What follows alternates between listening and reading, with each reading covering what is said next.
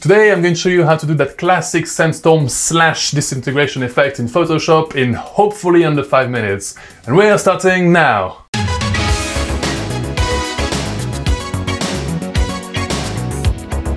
What's up guys, my name is Francois, thanks so much for tuning in today and welcome to this brand new channel. This video is part of a new playlist on how to master Photoshop, the basics tutorials. I'm going to release beginners, intermediate and advanced tutorials for Photoshop, After Effects and Premiere Pro, so make sure you give this video a like and subscribe to this channel to learn how to become an absolute monster. This video is geared towards people who are already a bit more comfortable with the program, but hey, whether you're a pro or a beginner, you're still going to learn something really cool today. So grab your snacks, get comfortable and let's get cracking. So essentially this effect is really quite simple, it's just that it uses a lot of different tools. So let's start with this picture. What we're going to do is duplicate that background layer with Command or Control J, create a rough mask around our model Harleigh here, and add a contour wave fill. So press L on the keyboard to bring up the lasso. Let's do a rough mask around her, something like that. Make sure you select the bottom as well. Right click, select fill, content aware, and press OK.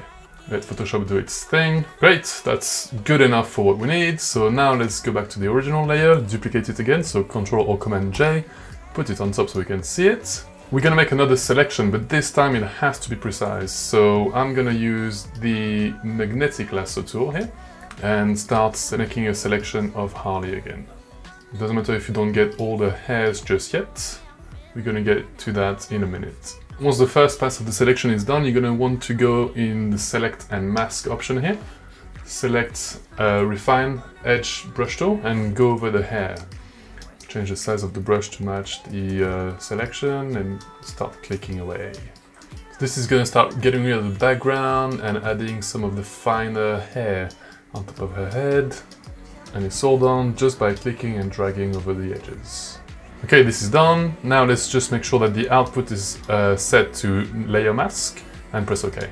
Now what we have is the original layer, the background without Harleigh, and Harleigh without the background, and the selection is done around the hair. Finally, duplicate the original layer one more time. We're going to put it below the selected one. We're going to call it Disintegrate.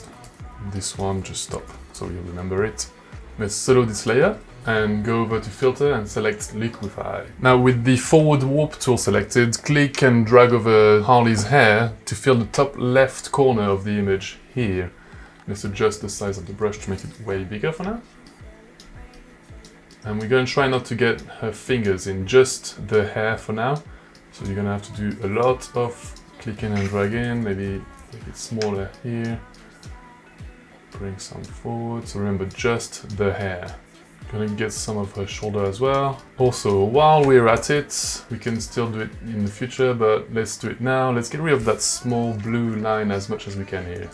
It's not a big problem as long as it stays small.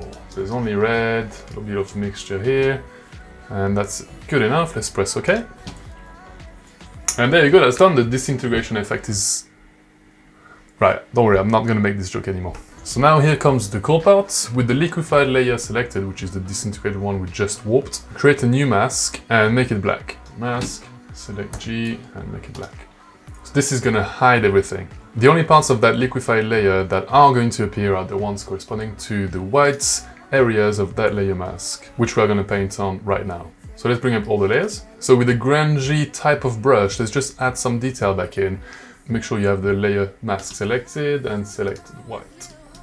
Let's add some variation, some different sizes, some smaller ones, fine detail, and you can start to see where this is going. Some variation again. Need some small ones here.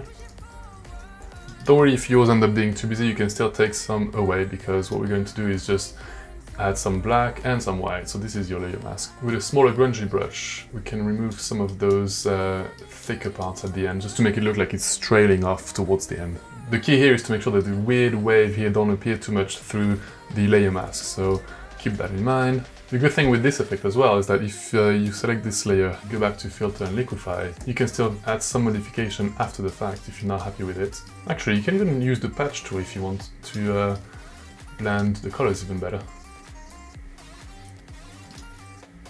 Nice, we're starting to get somewhere quite nice here. So now that we've added some of this disintegration on that layer, let's just now remove some of it on the top layer. So with the top layer's mask selected, just do exactly the same, but this time removing some of it, and you'll see exactly what we're starting to get.